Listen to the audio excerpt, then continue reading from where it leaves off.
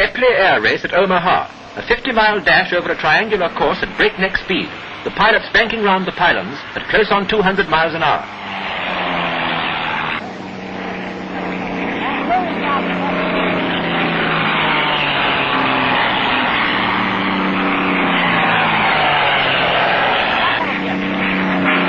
Here's the winner, Gordon Israel.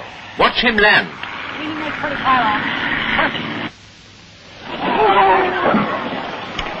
Okay.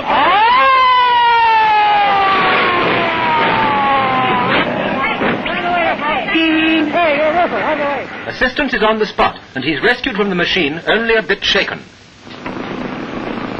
Thank you ever so much, Mr. Epley. I've certainly been treated fine up here in Omaha, and I certainly hope I can come back next year with a new airplane. This one's too far gone to rebuild on.